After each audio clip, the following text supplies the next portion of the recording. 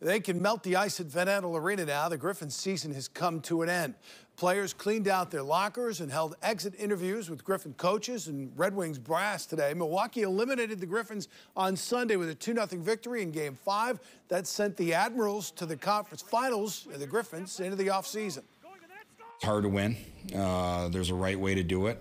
And we have to make sure that from day one next year of training camp, of getting this team together, we're focused on becoming a great team. And it's a lot of hard work, a lot of grinding has to be done. And I think that's what excites me the most is we've seen firsthand how it needs to be done, the right way it's got to be done.